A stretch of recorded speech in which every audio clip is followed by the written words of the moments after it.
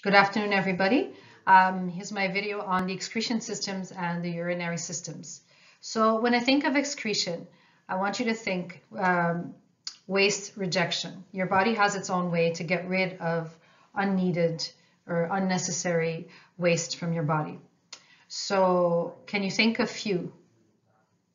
So if you said respiratory, yes, we exhale carbon dioxide. Urinary, we get rid of urinary waste. Obviously, in the digestive system, you get rid of waste as well with the fecal matter. But let's look at other ones as well. If we look at the definition, the excretion systems remove waste, like I said before, from our body. Materials that are digested or processed in our body but is no longer needed is eliminated through our excretion system. So excretion system is like the bigger umbrella that includes many other systems of your body. And one of them is your urinary system. Can you think about what this organ is? Guess what this organ is. If you said liver, you're correct. So the liver is one of the biggest organs that will get rid of waste, will filter out your blood, and thanks to the bile will help break down fats. And so some of the harmful substances that you find in toxins will be excreted into bile or blood. If it reaches here, then you know the bile will take care of it, and then you'll go to the washroom and poop it out. That's one way of getting rid of waste. So what I mean by waste, it's not just the typical carbon dioxide. It is also once your blood has gone through the lymphatic system and got cleaned up that way, got rid of bacteria, all those extra cells that are not needed, that are from broken down bacteria, all of those will end up either being pooped out or urinated out. So if it reaches the liver, then that means the bile byproducts enter the intestine and leave the body in form of feces. Blood byproducts are filtered out by kidneys, leave the body in form of urine. So there's either waste will go and get broken down by bile, which then eventually gets pooped out, or in the blood that will go to the kidneys will filter them out and leave the body in form of urine. So it's like two ways. So here's a picture of a real kidney, and kidneys are located in the back completely, which is why sometimes people will confuse between back pain and kidney pain. And sometimes the doctors will check that area, those two. If there is a problem, sometimes the kidneys will be swollen and it'll be in the back, next to your spine. And it really sits in the back, beneath, like behind the digestive system. If you look more closely at the kidneys, their main function is to filter blood and waste from food, which then gets transported to the kidney and is expelled as urine. So that's another way. So just to recap, bile basically will get rid of waste via the digestive system, and kidneys will filter blood that has the waste, but via the urinary system. One that you probably didn't think about is your skin. Your skin also has its own way of getting rid of waste. And as you may or may not know, the skin is the largest organ of your body. And it has those famous sweat glands that you see here. And this one particularly is a sweat gland that is not attached to a hair, and this will produce a watery type sweat. You have other types of sweats that are attached, the sweat glands that are attached to hairs, and will actually produce a greasier type sweat, which is reasons why, like this greasier type sweat will reach the skin surface, and bacteria will thrive on it and produce fatty acids, which then creates that foul, smelly, sweaty smell. Okay, And this explains why deodorants are used to get rid of the smell. You have approximately 2,500,000 sweat glands on the surface of your body. These glands are responsible for producing sweat, like I said, that is released through the pores of our skin. So, like I said, you have sweat glands that are attached to a hair follicle, and you have others that are not. So the ones that are attached, so for example, the ones that are in your armpits or the scalp of your hair, of your head, those will produce the smelly type sweat, the greasier one. Okay. Which also explains why sometimes you have t-shirts that have sweat stains. It's because of the byproduct, the fatty acids. Over time, it can leave a stain. So what is your sweat? That contains water and waste. And waste can be in the form of heat, excess water, and salts. So by sweating, we remove these waste products, and we also keep our blood balanced. You sweat in both cold and hot weather. The blood, when I say blood balanced, I'm talking about blood volume. And a very important one, put a star next to that one, regulates your body temperature. And what is this organ called? Yes, the lungs. Good job. The lungs, we'd already talked about the lungs when we did the respiratory system. And this is one way for your body to get rid of carbon dioxide. When you exhale. If we look more closely now at the urinary system, it's composed of four main things, four main organs. You have the kidneys, the ureters, the bladder, and the urethra. So the urethra was mentioned before when we talked about the reproductive system. In guys, the urethra is longer because it's in the penis. In girls, the urethra is a lot shorter. The main function of the system is to help keep the body in homeostasis, which is another word for balance. It keeps the body stable and regulated by getting rid of waste in the blood and restoring water so that the volume of blood is correct. So let's look at closely what the two kidneys do.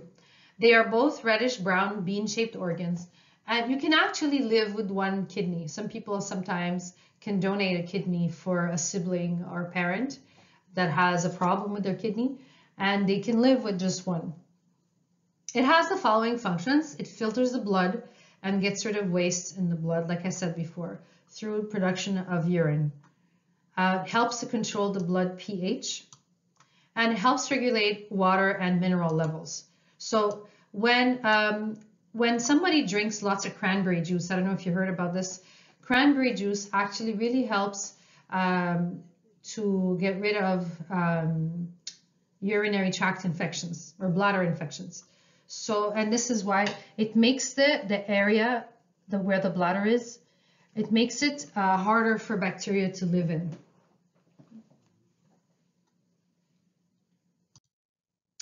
The ureters are simply just two tubes that are 25 centimeters long-ish, and it really just links the kidneys to the bladder.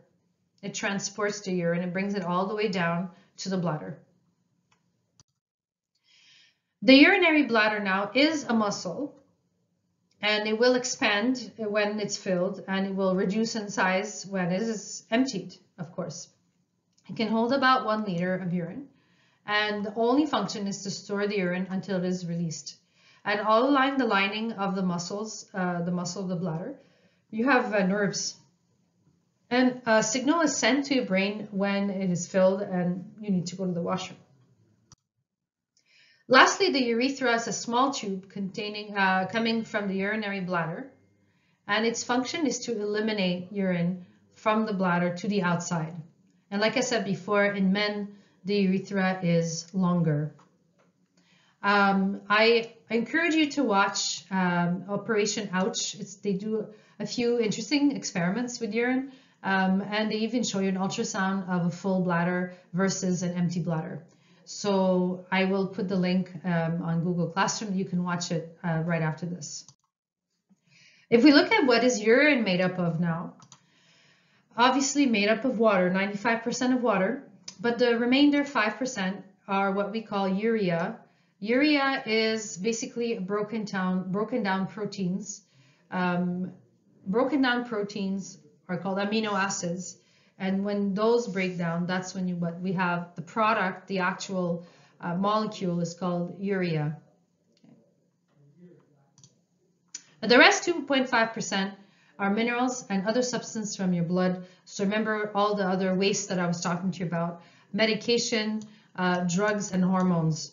And that's why women who think they are pregnant can do a pregnancy test, because you have a little bit of the hormones released in there in the urine that will check for pregnancy. How much water are you drinking? So the saying is to drink 2 liters of water a day. That's about 4, like if I take a bottle of water that looks like this, 4 times like that. Think about it. Are you drinking enough water? The more water you drink, the better it is, because you are getting rid of more and more toxic waste. And so this helps. It helps a lot with your skin, believe it or not. And it helps maintaining like a good, healthy amount of minerals in your body. So you can tell from when you urinate, the color tells a lot. If it's more on the clear side, then you have drank a lot of water. If you are more dehydrated, then the urine is very dark. So question for you guys, when is your urine the darkest? Early morning or later on in the day? So if you've guessed early morning, you're correct. Early morning, so all night, unless you went to the bathroom in the middle of the night. But chances are, generally, we don't go urinate during the night. That's why in the morning you wake up and the urine is the darkest. But as the day progresses and you drink sufficient amount of water, or you eat fruits and vegetables that have water in them, your urine will be more and more clear. Some of the problems that people can have are kidney stones. Those very painful calcifications inside the kidney are very painful, as you can see. They will pass through, because the urethra and the ureter, we're talking, they're a few millimeters wide. It's not that big. And the kidney stones, some of the biggest ones can be up to 1 centimeter thick. So you can imagine how painful that is for someone to have a kidney stone. And if the kidney stone move around, that's when it's painful. Even more painful when the person wants to urinate and they have to pee out the stones. So people who go through this will do, there's now, thanks to medical procedures, they can actually do a laser treatment that will break down the stone into smaller pieces. Then they can simply urinate them out. And then that means they pass the stone without having to do an invasive surgery. Literally, this is what it looks like. A bunch of crystals that are bunched up, as you can see, like that, and it didn't break down on its own. Some people are more prone to kidney stones than others. For those people, you may know who you are. You would need to reduce your salt intake and drink a lot of water, more water than usual. And what else? Oh yes, less red meat. Red meat can, if you are prone to stones, it's not helpful for you. The other more common type of problem are urinary tract infections, more in girls than boys, because everything for girls, as you know, is all on the inside, where for the boys, their reproductive system is all on the outside. So why I'm saying this is that for an infection to occur, sometimes if there is a bacteria, it thrives when it's humid area, when it's dark, when it's closed. So what's important is to be wearing underwear that is made of cotton. At least the bottom area has cotton, to make sure there is an air circulation, so that it doesn't stay, if there is humidity, it doesn't stay stuck there. So it's important to keep it aired out by wearing cotton underwear. Some signs of urinary infections are burning sensation as you pee, the urge to pee even though not much is coming out, A foul smell that is not usual for urine. For example, if it smells like feces rather than urine, then there is a problem. Of course, blood in the urine, that means probably the bacteria has reached the bladder, which is a problem. You really need to go get checked by the doctor, because issues with that, people who don't take care of urinary tract infections, sometimes the infection can reach all the way up to the kidneys. And if it reaches the kidneys, then kidneys are not doing their job properly, filtering blood. And then from there, it can reach there's a large vein and a large artery. And if that happens, then that can bring up to the heart. Once the circulatory system's involved, it's scary, because then that's like the superhighway to the rest of your body. So please, if you see blood in your urine, you have to go see the doctor right away. And they just give you antibiotics. It's really not a big deal.